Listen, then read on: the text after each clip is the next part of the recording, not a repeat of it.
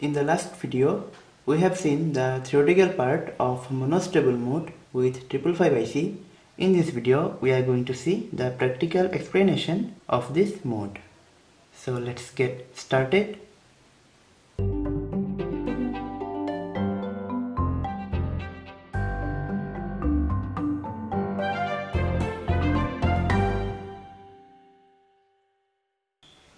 For this, we have to connect the resistor and the capacitor with the IC and also the pulled up resistor and the push to one switch. With the output, we are going to connect an LED. 555 IC, pin number 4 and pin number 8. These two are connected to the plus VCC. Pin number 1 is connected to the ground. Pin number 8. Pin number 4, this should be connected to the plus VCC, and pin number 1 is connected to the ground, and pin number 6 and pin number 7, these two are connected together.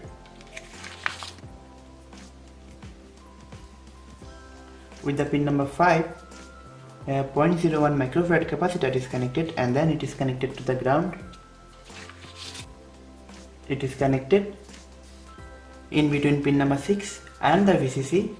A resistor R is connected, and this value could be anything, and I am going to connect 100 kilo ohms resistor.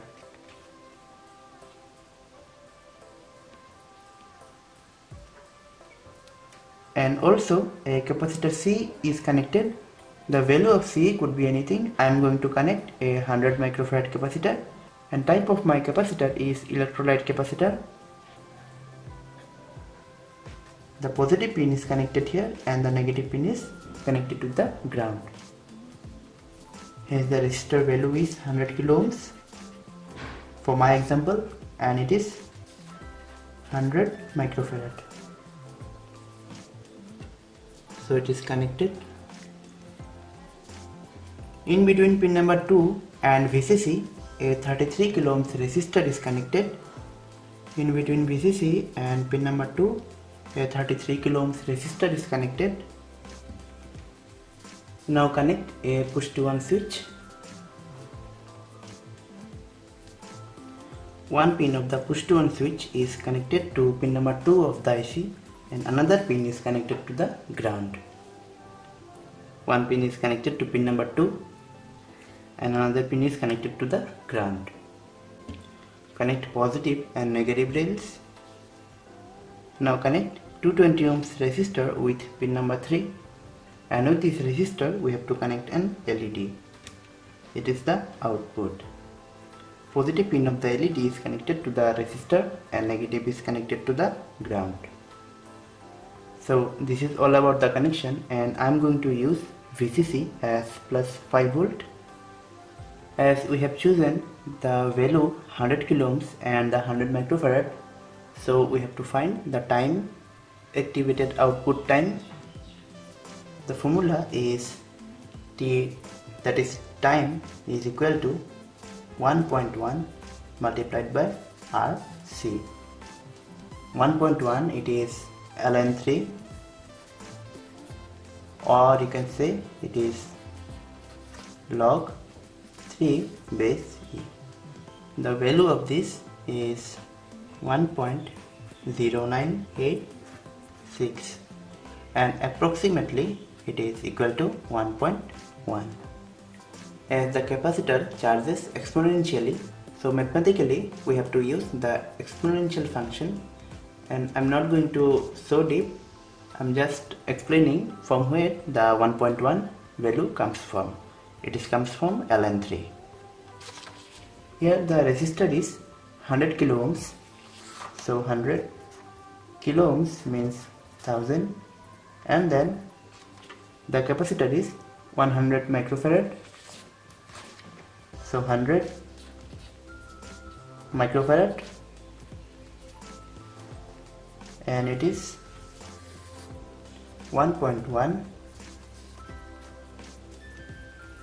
Here it is 100, and 10 to the power minus 6 is equal to 1 by 10 to the power 6.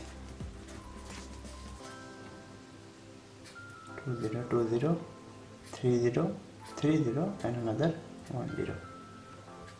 So 1.1 multiplied by 10, it is 11 seconds.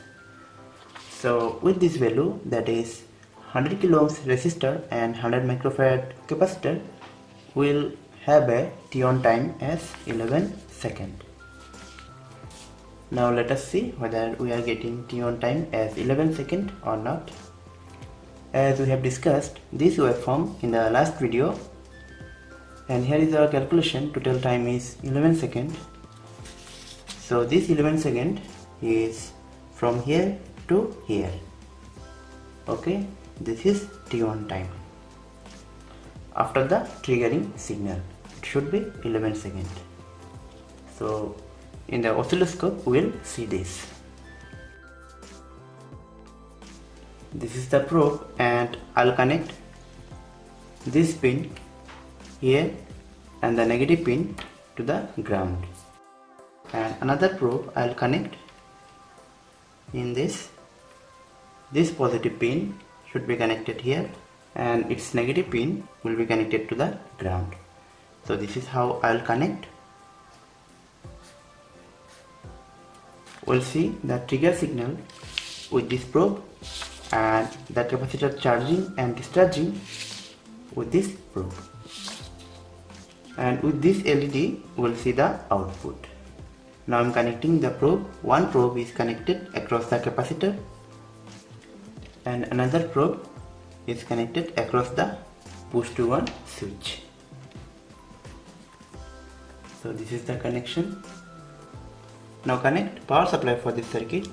Here is the 5 volt positive and the negative, and generally our trigger signal is in the logic high.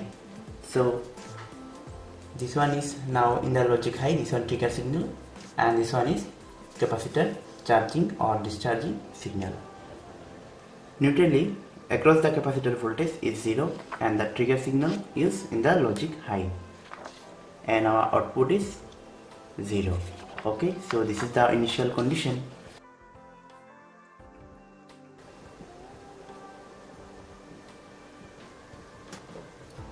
This is 0, and after 2.5 squares, here is our trigger signal, that is 5 volt.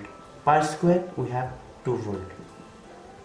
From here you can see, so 2 volt, 4 volt and another 1 volt, it is 5 volt, and I have selected the cursor in the 5 volt.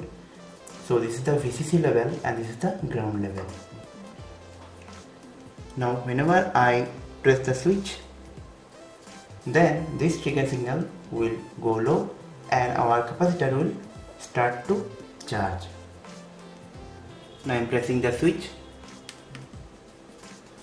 Our output is turned on, and here is our trigger signal and capacitor is charging.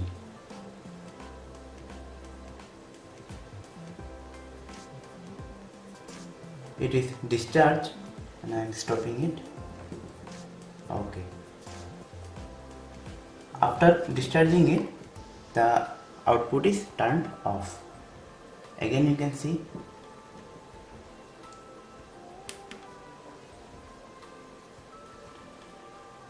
So whenever the capacitor discharges, the output will be turned off. See? Okay. Now see here. As our VCC is 5 volt, so 2 VCC by 3 is equal to 3.33 volt. So from here to here it is equal to 3.3 volt, and you can check it. Here is our cursor and it is in between 3.28 and 3.36. It is approximately 3.33 volt. So here it is start to charge and it is charged up to 3.33 volt.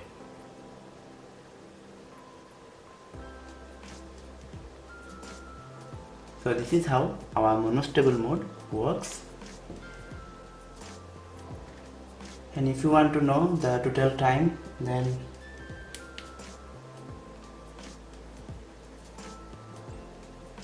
here we have applied the trigger signal.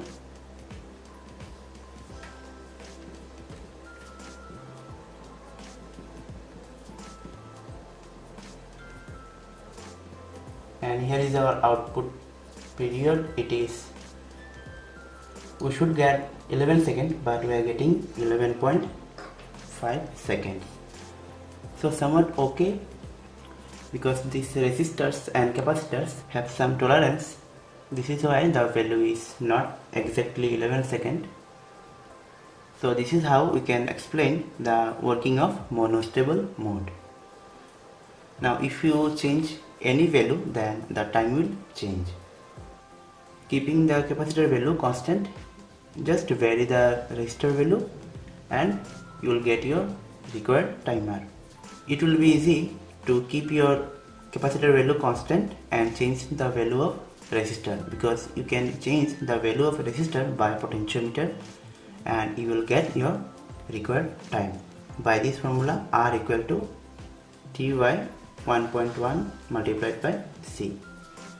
Let's say you want a timer circuit of 15 seconds, then put 15 in this 1.1, and let's say your capacitor is 100 microfarad, so it is 100 and